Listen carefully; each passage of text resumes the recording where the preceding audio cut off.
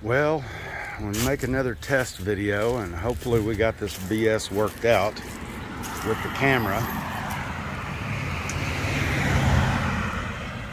Hopefully.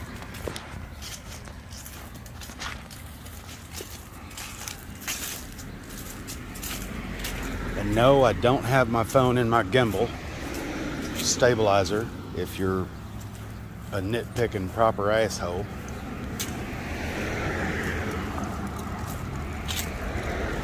Just figuring out if this thing works and is allowing me to watch my videos and keep my videos and so on and so forth. Blah, blah, blah. Blah, blah, blah, blah. Dealing with this phone thing has been a bunch of horse shit. Giant pain in the neck. And that's about what it's worth. A giant pain in the neck.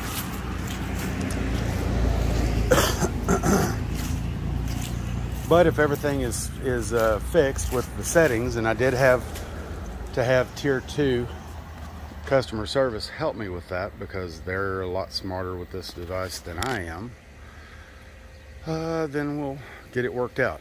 I appreciate every one of my subscribers' patience with my inability to upload.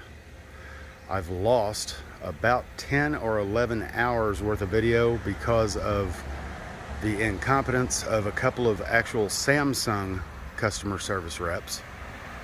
And the video is just not able to get recovered. Let's put it that way.